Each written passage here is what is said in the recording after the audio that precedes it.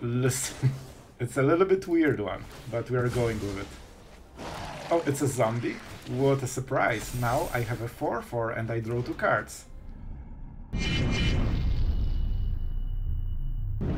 Hello everyone, it's Sloth here, and today we will play zombies because one of you asked for a zombie revisit, and I was kinda shocked with the result. I'll be honest guys, I didn't even thought that it can win, and it absolutely destroyed Mythic. All the tier 1 decks you will see farming mono red like basically 3 points, and we've done it all with the zombies, and I tried my best with the build and it seems to be very working. So yeah, we are just playing with a lot of zombies. We have some interaction with Spell Pierce and Amalgam for the sneaky wins when they try to sunfall you or something and you just counter it and win the game. And Champion of the Parish, it has some very nice interactions with, for example, Headless Rider. When you lose it or any other zombie, you get a new zombie, and that's a combat trick that you will see used today to win the game. So I think it will be pretty exciting. Some good gameplay today ahead of you, and we can use Conviction to just sacrifice anything and get the token back. Zombies have nice synergy when they die because, you know, they already did that before, so they have experience. Alright, that was some quality Mythic joke. Alright guys, I hope you will enjoy. Don't forget to subscribe if you want to support the channel and you like the content, and yeah, have fun. Alright guys, going first, we only have black mana on the reef, but we'll try. Like our turn 1 will be a little bit late, but then we just make it as a 2-drop and then we have nice 3 and 4 drops, so we'll see. Oh, it's Invasion. It's a little bit of shame. I wanted to keep it. Still, we have pretty good follow-up, and those aren't legendaries. You can stack those. And we're against mono black. Possibly. Field of Ruin, yeah, that makes sense, I guess. Sure. So he's unloading a lot of stuff right now, which is kinda fine. Honestly, I kinda want to go with the boat. It guarantees us attack or attacks on the next turn. Man, I cannot speak. But yeah, that gives us a lot of edge. I wish we had this on turn 2. That would change a game completely. They wouldn't be able to remove it, and then everything we play has haste basically. He knows what the next turn is.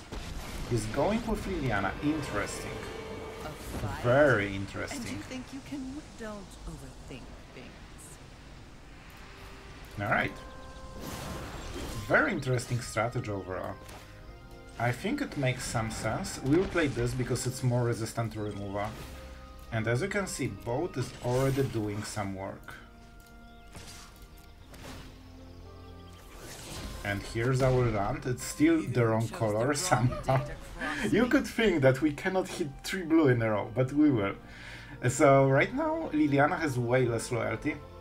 I think it will be champion, right? Don't forget they still attack their hand, and they're actually discarding sweepers already. So, you know, that's not nothing.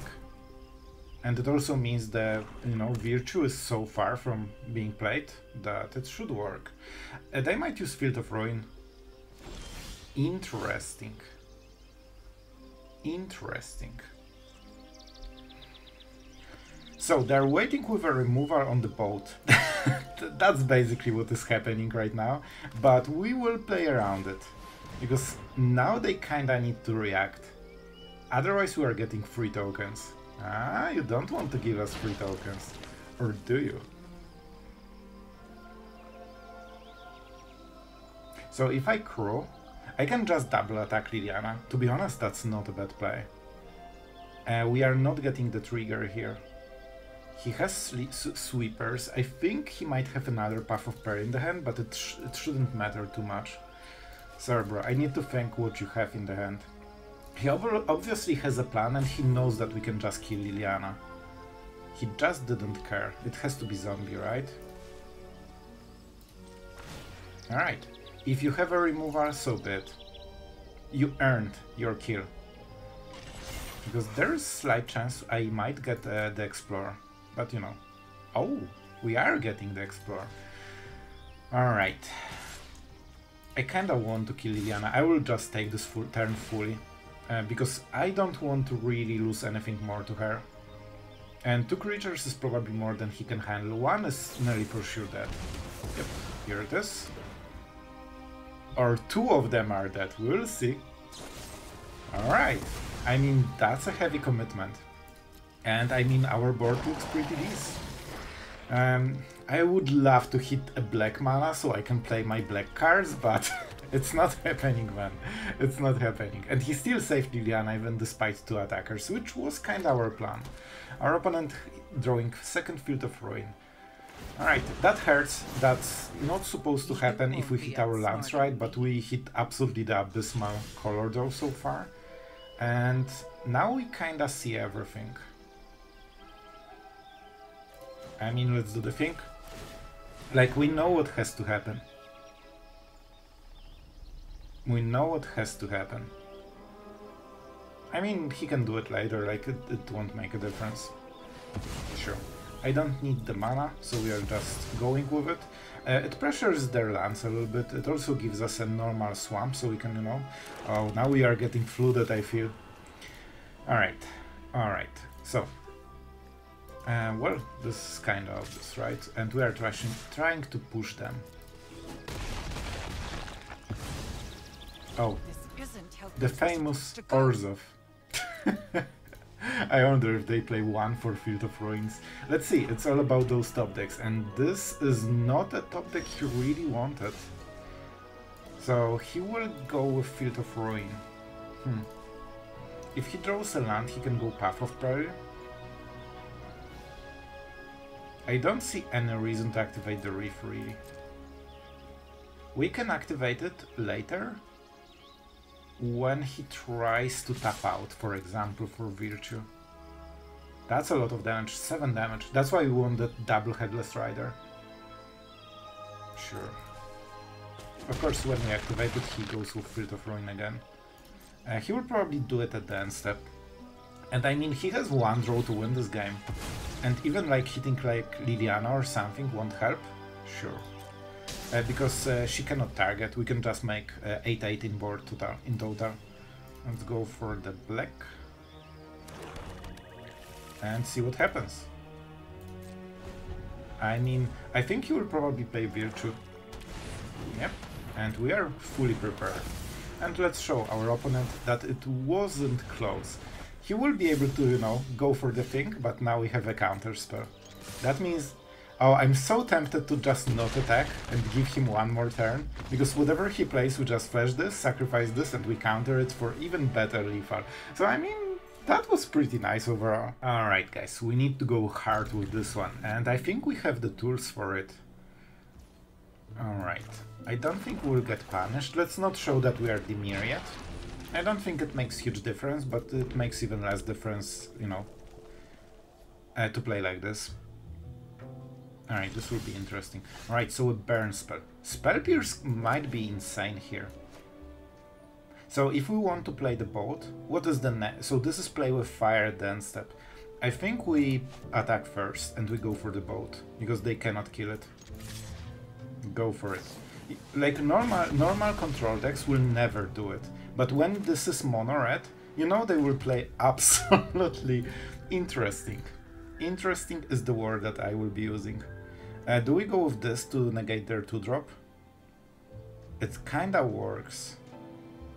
It kinda works. I didn't really plan to do it. They had full control mode.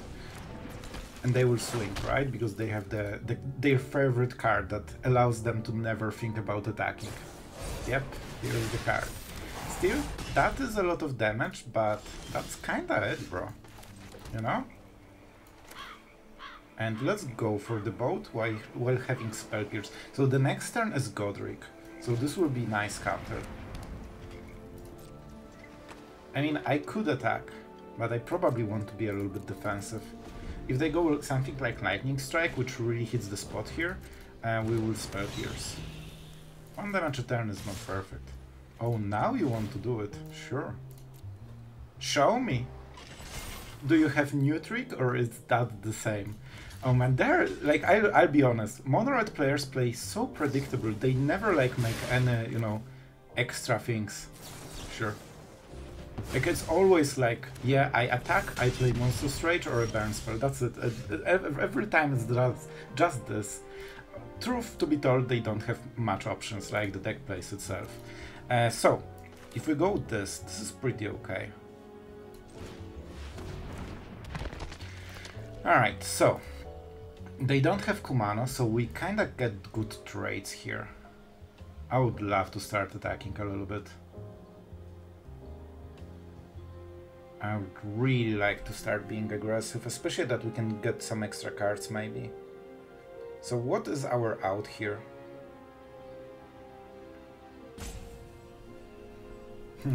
I think we start to attack. And we go like this because this trades very, very well. I mean the Headless Rider. Alright, we are getting some value already. Not the counter, but at least we get better draws for the future turns. That's it, that's it. The zombie won't be able to block the Swift Spear. It seems they might have another Monstrous Rage. Alright, so be it. Show me, do you have even more? Oh, they're out of Monstrous Rages. Oh, is that the time for Fair Magic? I actually have 2 basics, right? That's how it worked. Beginning of each player upkeep deals 2 damage, 2 or more basic lands. Alright. Still a 3-3 with mana, so nothing to scoff at. We avoid the damage, because we are good at magic. Alright, this is crew 1, right? I think we now start to have some attacking potential. We need to be careful about attacks, because we can die very quickly. However,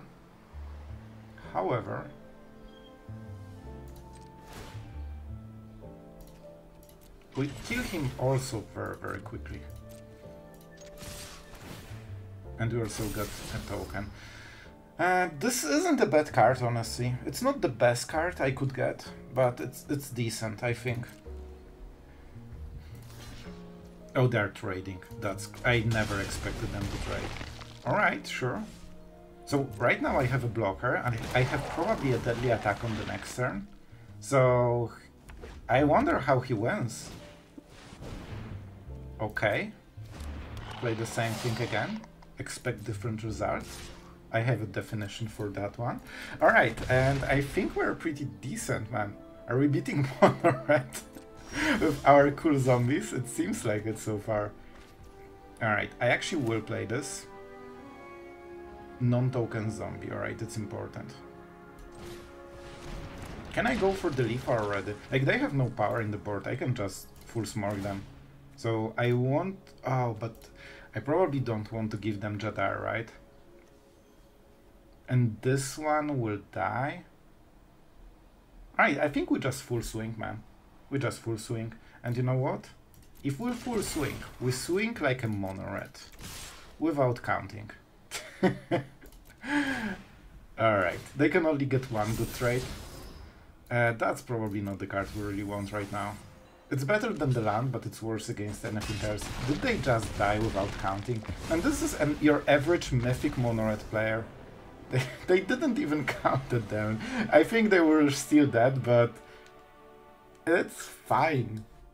Alright, man, I tell you, I checked, this is my 5th game in a row on the draw. So, how we are even winning? Alright, let's go like this. Oh, against control. I don't, like, we are probably getting overflooded right now. How can we approach this? How can we approach it?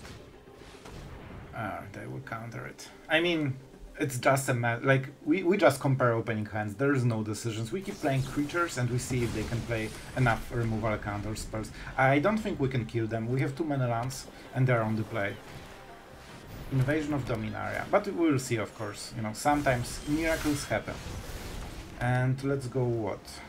Probably this guy. Like, he needs to whiff so hard as we are right now. And I'm not sure if he will. Alright, this is that, and we go like this. Alright, that's it. So they have a removal. It could be White March. It's not Smite, it's not Counterspell. They didn't use it at the end step, so maybe Soul Partition, but I feel it's mostly either Get Lost or White March, and most control decks play a lot of marches right now, so I think that's the card. We'll see.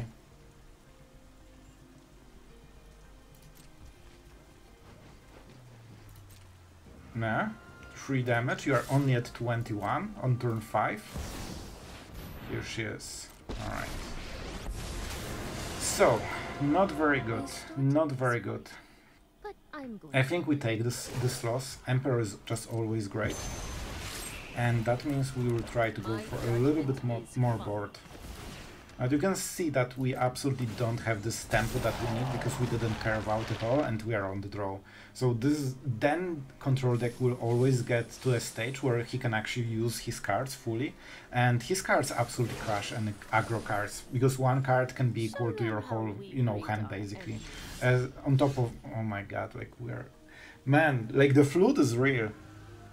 7 cards, so out of 13 cards, over 50% are lands. Man, that's disastrous. On top of really bad hand as well.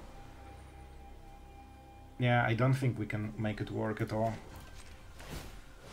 It's interesting they have this, but they don't seem to be playing creatures. So I think we'll start losing stuff. We probably lose this for March, and then he Sunforce the rest, and then we scoop. That's basically the plan. I'm still going for the play, but I absolutely don't think it will work. Yeah, I don't think milling makes any sense. We might hit Memory-Douche, it's fine. Alright, so he plays a lot of basics, I guess. Weird build. Sure. It feels like a creature build, but he has no creatures. Alright, so that was the card he was waiting for, and he really tries to save the Emperor, which kinda makes sense, I guess. We cannot sacrifice it, because it doesn't exist. So that's pretty cool. That's probably the first time I had zombie attacking twice in the history of Magic, and at least the tokens aren't a problem. So, to be fair, right now he's not having very optimized build. Like, this makes no sense in this kind of deck. And their Cardo instead of Memory-Douche is first for Discovery, so they have pretty low value for a control deck. But I'm not sure if that's enough to, you know, with... We really need to push it. Okay, no reaction, that's important. That means no instance. Hopefully. We will see. Alright, let's go. Creatures aren't dying, which is already weird. Do you think he plays Memory-Douche? I honestly will mill myself. Also, he might play the Jace. Oh, Smite. But Smite hits only this, right? And that means we get good target for go for the throat again. Yeah, so our opponent is playing extremely low value control deck that can get beaten by a bad draw of zombies. But I'm not sure if we can... Like, Smites are fine, but this... I mean, this is some piece of his combo in the deck, but the problem is that it doesn't work with like 80% of your cards. And sometimes you don't have luxury to draw the perfect combination of cards. See, this is the first good card he played, and this is the first huge problem for us. Maybe he slacked enough that we can still win, but I'm not sure, man. I'm not sure. I don't even have good target to sacrifice right now. We definitely need to kill this. No priority, that's huge. So we need to keep hitting his face while we can. Smites won't do it, right? He has Memory-Douche, so we can, you know, go for more. Down to 5. Oh man. Imagine, if we had better draw at the early game, he would be dead by now. He's forced to play Sunforce, man. And he has this one lone token. But it might be enough. We don't really have great plays right now. We basically need to hit the Reef, and now it's a token, we don't know if that's anything else. I mean, if they hit Jace, they already get the value. If they hit Memory-Douche, they already can change the value, so I guess let's mill them. It shows me more of their deck, so I kinda like it. Yep, I will sacrifice it. I don't think we're close to double activation, right? I mean, if we draw untapped land maybe for the next turn and we are doing 2 cards, maybe? Man, if we can win this with this draw, that's actually insane. Jingi Taxes. Alright, that's something I can respect. 4 mana. 7 cards in the end, sure. I mean, I can kill it if I really want to, but I'm not sure if I do. Let's see the card. The boat. This is a very cheap removal, right? Yeah, that's definitely what we are doing. I could go for invasion, but I don't forget I need to pay mana for my creatures basic. Oh no, am I mana short? Well, that wasn't perfectly calculated. So how do we go about it? We definitely go with Amalgam then, because that's something I wanted from the start. That was the plan, guys. Don't let anyone tell you otherwise. So they're in some trouble because they whiffed so long.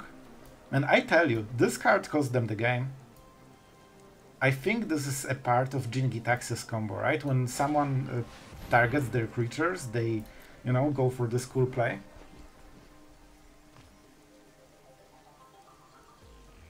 I can kill it, and they have one card in the end. I will go for invasion. Probably. They might try to save it with some, you know, crazy magic. But I will still do it. Like, it forces their last card and they cannot cast my murderer, so it's this. That's it. So what's the trick? The trick is to die. Alright, that's a good one. Let's go for the kill, I guess. We need to keep them pressured. The tap plant is a little bit unfortunate at this stage of the game. Oh, that's a removal. I see, I see. I see, I see. We could counter it, but I don't think it's worth it. So instead, we take the mana. We will be short on lands, which is a little bit awkward. We have two ways to go about it. Either we draw a card, like, wait, 4, 5, so we... Let's count the mana. I cannot make more blunders. So I will have this for activation. I have 1, 2, 3, and potentially... Yeah, okay, I cannot activate them. If I played this and they whiff for 7, I kinda win, but they want to hit March. I didn't see a single one so far. I have smites, but not March. The boat isn't great, man. Alright, let's go for it. Let's go for it. And let's play the land. We need those lands for sure. I mean, it's all about those draws right now. The 7 mana Jin-Gitaxis. Is that good enough? I think it might not be. We definitely attack, so he still needs to sacrifice it. He didn't really accomplish too much. And I mean, we check. If we go for the throat, it doesn't change anything really. I don't think there's anything that changes things. Don't forget our stuff has Death Touch, and now he's in way worse situation. I will still mill myself. I don't want to risk giving him an extra value. Like, he doesn't play Fateful Mending, but, you know, who knows. So he will still lose it. He has no protection spells. You know, to be fair, like, his deck is pretty cool, and I like the idea, but, yeah, it's... probably more Sunfalls is needed, if you go this kind of style. Alright, so, what do we go for? The boat. Because it gives everything haste. And I think he will die. Yep. The last play before you concede. So yeah, honestly, a very cool deck, but it's unfortunately not very working right now. Even, you know, we are playing zombies. Imagine if that was Boros on the play with a perfect combo. Like, no shot, man. And White Marches really help with this kind of build. Alright, another win. Alright, opponent goes first. What's up with the hand? It's not bad. Being on the draw is bad. Man, I think I'm like third game in a row on the draw. I would love to be on the play sometimes. Especially with this kind of aggressive creature deck. Being on the play basically gives you extra 30% win rate by default. And that's not a joke. I actually checked stats for some of the aggro decks I was playing, and on the play they have like 80% win rate, and on the draw they have like 48% win rate. So I mean, it's Math hard. 32% win rate difference based on being on the play or on the draw. Makes sense. Makes sense. So that's why you always hear it, oh no, I'm on the draw, because this is a huge disadvantage already. So they decided it's worth this. It's worth to go like this. That suggests they have more plays. So how can I approach it? Oh man, that will be harsh. I don't want to take this kind of damage. I really think we should trade. It's a lot of damage, they will get a card, they will play a land and probably an X creature, but it's not like we can just ignore, you know, so much damage every turn. They got very good value from this, to be fair, and that is insanely good draw. That is honestly really good draw. You know, 2-drop is also good, but this just keeps us going, basically. Alright, Goosey Goose. Kumano. We can, in response, sacrifice our creature, I guess. Alright, so next turn should be a creature. Let's go for the bloom. Oh man.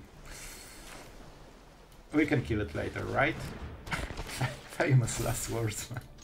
I will be aggressive, even though I'm losing on life. I have more board, and I need to punish him before he recovers. The next turn will be huge. This is pretty, you know, not perfect that we cannot kill it, but the Rider was just such a great play here.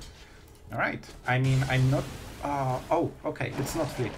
I don't think they get the full interaction. When this dies, it creates a zombie and it buffs this, so my attack is even better. More powerful than you ever imagined. And right now we are starting to win. And I can sacrifice this and get my counter spell for free. Or just kill stuff for free. Yeah, I think we're in a good spot. Obviously he's on 1 land, but come on. He took a 1-lander. Like, how risky is that? I think we can just ambush him, because he will never see it coming. Easy. Good game. Explosion time. Man, we are farming Mono Red, like no joke. We are just literally farming them right now. You know what? No. Okay, we go for this, because we have Go for the Fraud, so when they try to pump it next turn, oh boy, they won't like the result. Man, look at this stuff. Honestly, we are just farming them at this point. Yep. Enjoy your last turn. Oh, it grows, it's even better. Even though we traded the first one, look at the second one. That was why this was so important. How's your 1-lander, my friend? Ah, still greedy? Generally, even as Mono Red, taking 1-lander is extremely risky, especially that hand smoothing does a lot of work for you, so your opening hand should be kinda what you expect for most of the game. Hoping you will draw, the draws are actually natural, you know, the opening hand is smoothed. Right guys, weirdest opening ever coming through, but we want to see how it goes. Oh, on the draw. Okay, I appreciate that they don't try to even play Magic correctly and just waste their burn spells, you know, on face, instead of seeing if maybe your opponent plays a creature that is a perfect target. And one of the reasons this deck works, because you have removal for their creatures. Of course, you can just play whatever and swing every turn. Yep, hesitation on Feldon that cannot black makes also a lot of sense. However, we'll try to overpower them. I'm not sure if we can. Don't forget they are on the play, so the most aggressive deck in the meta on the play. Can we race it? We will see. He misplayed already, and that gave us some extra edge that we never should have. So, you know, it's kind of constant. The stronger the deck is, the more room for learning the player that uses it has. Alright, that was the correct way to say it. Alright, so what do we go for? I mean, we can trade heavily. We cannot be aggressive right now. We need to go with the trading. And we need to give him a lot of cards, which sucks. But what can you do, man? So we will try to just keep trading, I guess. I can deal 5 damage, but then I kinda die, right? I can trade here. So I'm getting hit for at least 4. Yeah, man, I think we just go for the next turn and double play those spells, and then maybe we can attack a little bit. Maybe I could make for a Lethal. Maybe I should go for the Lethal. I don't know, man. Alright. Alright. Full hand empty. You can full swing. Why only 1 creature? What's going on, bro? Alright. So, ordering. Sloth, ordering. I mean, this card is no joke. No joke. And man, they... How do you scoop to this? And they didn't even try. Alright. I guess we are absolutely owning Monored. Alright guys, and this is one of the hands that will remind you that you need to take mulligans from time to time. That was a full-blown disaster, man.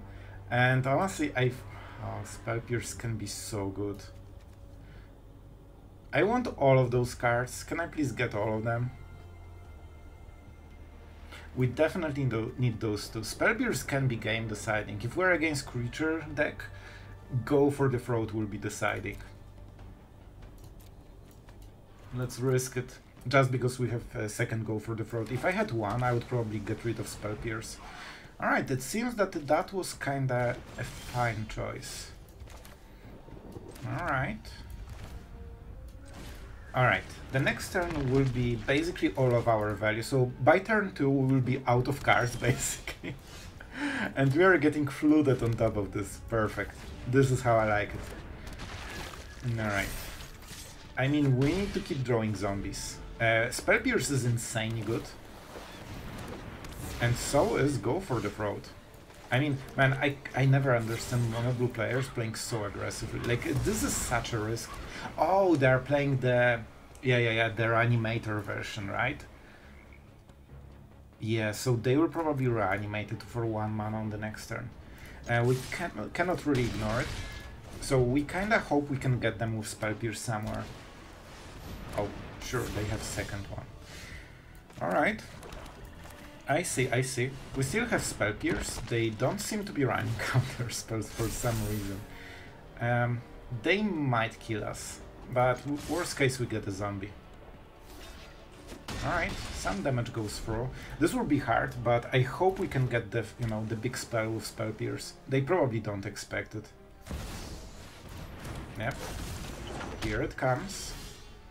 And it wouldn't work if not our abysmal early game hand. So. I mean, I think this is a pretty nice trick overall. I think it's a trick. We'll see when it happens, but I think so. Alright. Alright. Listen. It's a little bit weird one, but we are going with it. Oh, it's a zombie?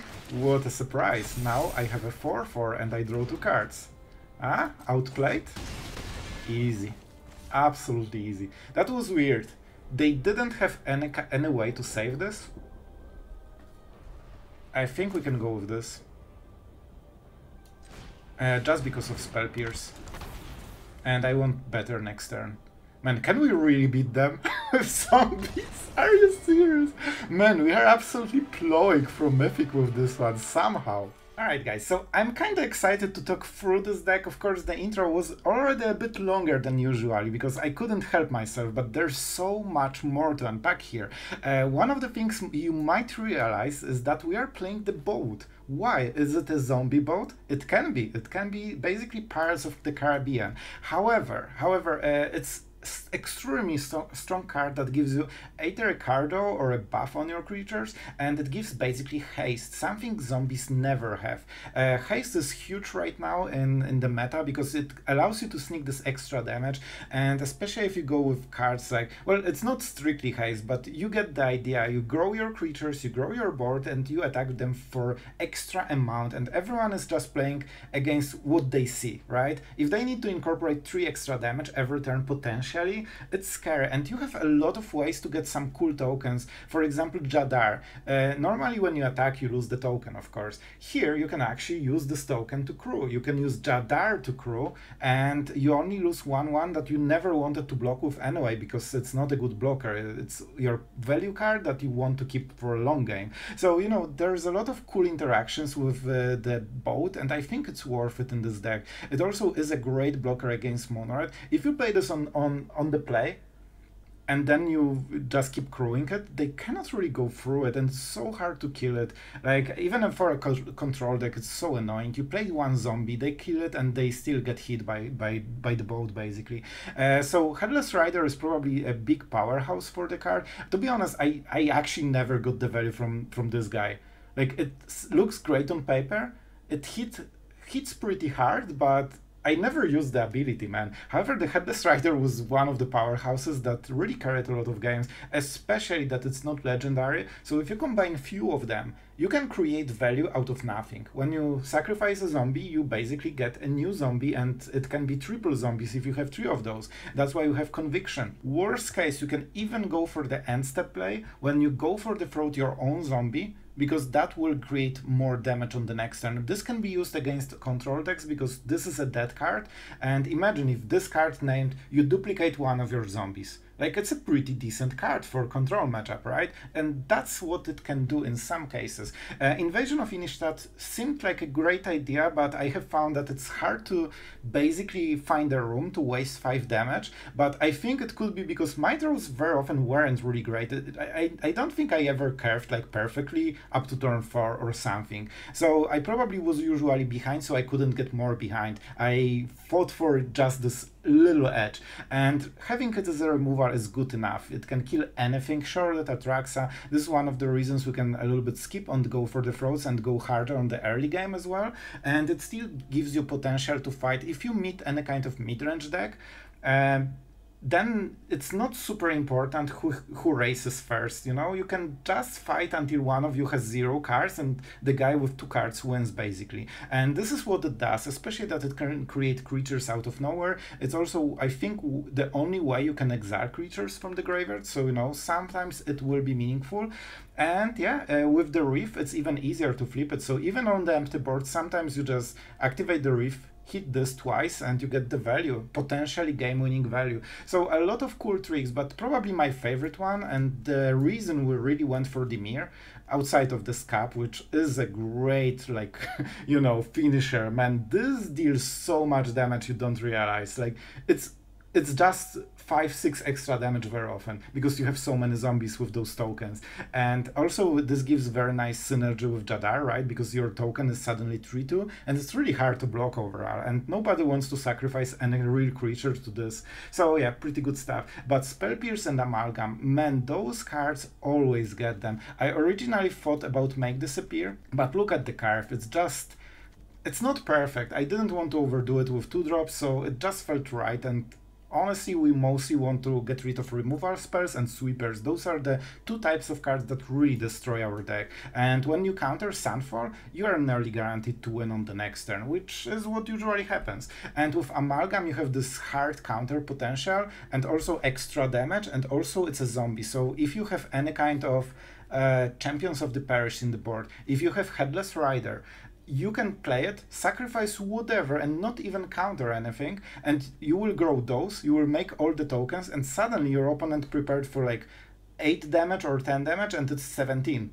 You know, and he's dead. And very often this is how you win the games. So the deck has a lot more trickiness than you expect from a zombie deck. It's not as straightforward as you can see. And don't forget, you can use Corrupted Conviction to just sacrifice the target for removal, because they will probably want to kill Champion of the Perished, you know, Jadar. This kind of stuff really has to die most of the time, and they will target it. If you leave this 1 mana, especially if it's like Dimir mana, so you can either counter it or just sacrifice if that's beneficial to you. And they wasted removal, you get 2 new spells, and it's worth rotating zombies because cards like this and this grow. You get tokens, you get +1 counters, and you just want to play more zombies, it's fine. So yeah, pretty cool stuff. I overall really enjoyed it, more than I expected, to be honest. I thought it would be disaster, but it performed, man, so much better than I expected, and it was pretty fun. I wish we had better zombies and more zombies, so this could be kind of meta deck. Maybe we can make it work, we'll see. Probably, to be fair, I probably got some lucky streak, maybe my opponents misplayed, but I still enjoy the result. 6-1 is no joke in Mythic, so yeah, I hope you guys enjoyed it, and yeah, thank you for watching as always. I hope you had a great fun with some cool zombies in the meta, and see you tomorrow.